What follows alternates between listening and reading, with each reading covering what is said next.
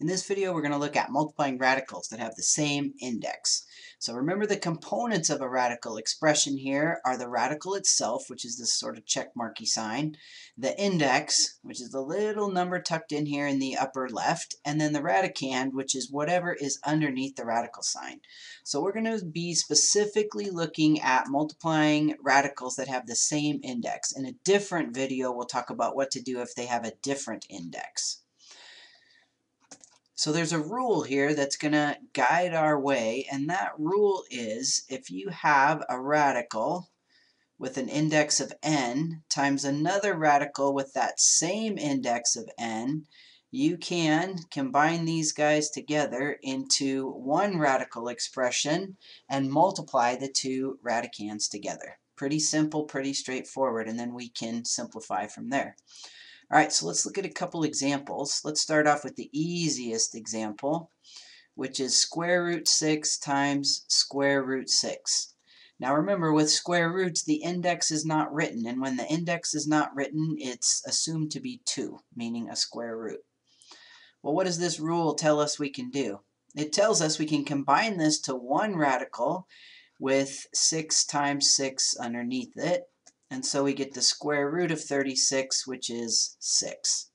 Now, you might have noticed here a little shortcut, square root 6, square root 6. Square root 6 times square root 6 could also be written as the square root of 6 squared. And when you have a square root and you're squaring it, your answer is going to come out to be whatever's under the radicand, assuming this is defined, right? If this was a negative under here, it would be undefined. All right, let's look at another one. What if we have the square root of 10 times the square root of 5? Let's follow our rule. So we combine these together, and you don't have to show this second step here. I know you guys can do 10 times 5 in your head, but I'm just showing it as showing the rule, what I'm doing to combine these together. That's it. Easy peasy, right? Okay, you think you're done? Great. But remember, with radicals, you have to simplify them. So we need to think about if there's any perfect square factors that go into 50. And there are. 25 times 2 is 50. Now we're using this rule sort of in reverse. We're going to split that radical back up. And you may have used this rule to simplify radicals, and the square root of 25 is 5. So we end up with the answer 5 radical 2. Now, I love to actually check my answer. We can see what is the actual decimal approximation of 10 times the square root of 5, and then the decimal approximation of 5 radical 2. If I did this correctly, it should be the same value. All right, let's check it out. So we'll come over here and we'll go square root 10 times square root 5. And the decimal approximation for that is 7.07. All right, now we're going to do 5 times the square root of 2. Same exact decimal approximation. That tells me that I'm simplified it at least correctly so far. I don't know for sure that it's completely simplified, because if I would have stopped right here at square root 50 and checked that decimal, I would have also got 7.07. The key is, as you're simplifying, you're not changing the value of the expression. So that's always a good way to check your answers. Let's try some examples that have a different index besides 2. Let's try the cubed root of 18 times the cubed root of 12.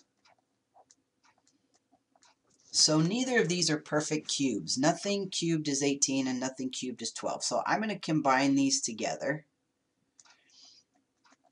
18 times 12. Let's see, what is 18 times 12? To go figure that out. I think that's 216. All right, so the cubed root of 216, I think I recognize that. 6 times 6 times 6, I believe. So the cubed root of 216 is 6, and we could simplify it that way. Now we could also check that on our calculators as well, but that's a good way to just check and see if you have it right. Okay, let me show you one where it does have perfect cubes. Let's say you had something like the cubed root of 8. What's another perfect cube? 27? So if I had the cubed root of 8 times the cubed root of 27, I probably wouldn't want to multiply these together because the cubed root of 8 is 2 and the cubed root of 27 is 3. So I could just stop there and say that that's 6. Now if I wanted to, I could combine them together. 8 times 27. And 8 times 27, 8 times 20 is 160. 8 times 7 is 56. And 160 plus 56 is 216. So if you did multiply them together, you would still get the correct answer.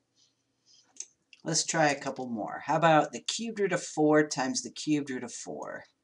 Maybe pause the video and try this one. See what you come up with. All right, well, hopefully you recognize that 4 is not a perfect cube. So I'm going to go ahead and multiply these together and get 16.